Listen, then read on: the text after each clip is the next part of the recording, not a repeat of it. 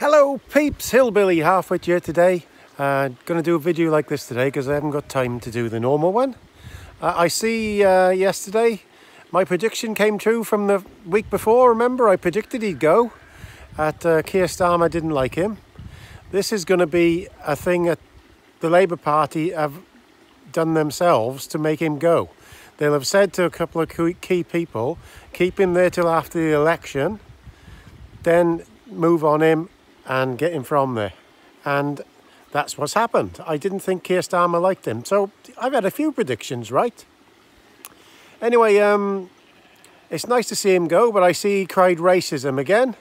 Never admitted to what he'd done.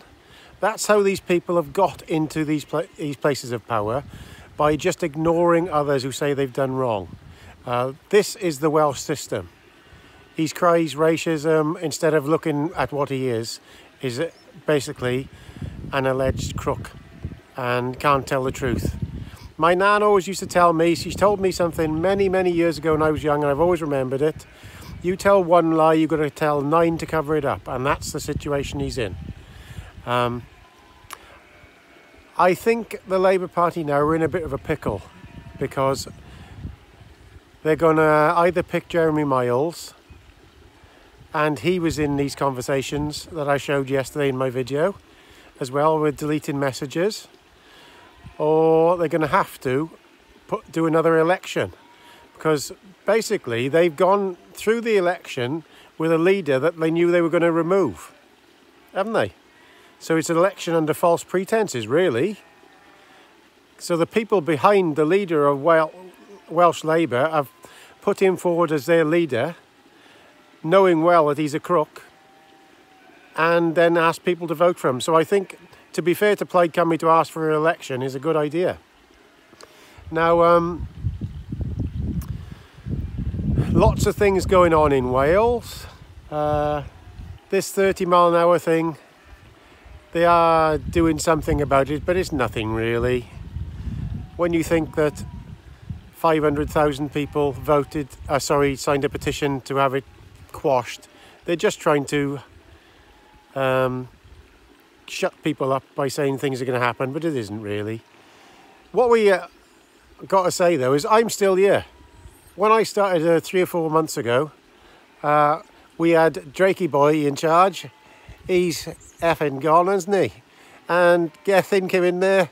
He's effing gone as well, isn't he? And I think the Hillbilly halfwit has had a good hand in that, putting all this info out there of how bent and corrupt our Welsh government is. It's lots of very wealthy people in a club there who haven't really got much upstairs, using the system to keep getting what they want all the time. The system will fall eventually when people realise about it, and hopefully my videos and others' videos are helping to show the corruption of it all. Now, I think the next thing people need to attack is this sustrans, because this sustrans thing is getting £100 million of our taxpayers' money every year. None of them are elected. They're all civil servant lackeys, and nobody can stop this, and they're deciding policy. These are think tanks, and it's like being in some third world country with these people lording over you. And now they're telling us, like, we can't have, if you go to a place and somebody offers you a free cup of coffee after, they're not allowing the people to give you a free cup of coffee after you pay for one. This is dictatorial, authoritarian stuff. That's what most of these people are. These people, like I say all the time, people who get into a high up office in the civil service, this is what they think. They want to have power over us, me and you. They want to stop us doing what we want to do, and we have rights as individual people. We need to start moving against these people, showing what's going on, showing the money that these quangos are getting. Now, regarding the next leader in Wales, I don't know. I think Drakey might try and get back in myself, because they can control it. They can control the guy.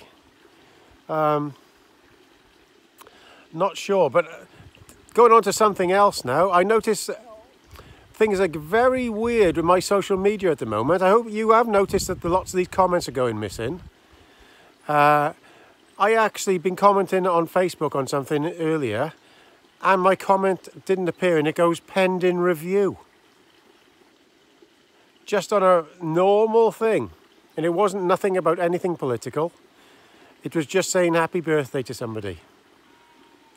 So I think there's some weird stuff going on. And I went on to TikTok. Like I told you, I put that video onto TikTok. You can go on there and follow me on there if you want. I've only got one video on it. But they removed that video. And then I complained about it, and they reinstated it the next day. I've deleted it since, and I've got another video up there. So some weird stuff going on, and also with my subscribers as well. As you know how many subscribers I have. And this last week, that one Trump video is almost like it's been switched off at the wall. And the likes stopped at, sorry, the watches stopped at about 200, where they usually go to 1,000 easy. So there we are. So I'd just like to say thank you all for watching. Listen to the birds tweeting today in my beautiful farm. Look, I love my farm. I don't want any more. I just love my farm. So it's just a quiet one, quick one today about that. And like I say, never give up, because small little channels and have got as much power as anybody else. If you've got the right true message, people share it out there. So thank you very much for sharing this stuff out there. And remember, I don't make a penny off these videos. I do it out of my own money, and I do it out of my own thoughts for having the right thing. So as I say, power to the people. And remember, Wilfie Smith, all them years ago, he'd be on our side now, because the power has changed. No longer have we got these certain left and right parties. We got parties joined together to keep the middle of society out. That's what I believe anyway. The middle of the road people now are being bullied by either side. So thank you very much for watching. Comment, rate and subscribe, and hopefully have another video like normal tomorrow. Ta-da!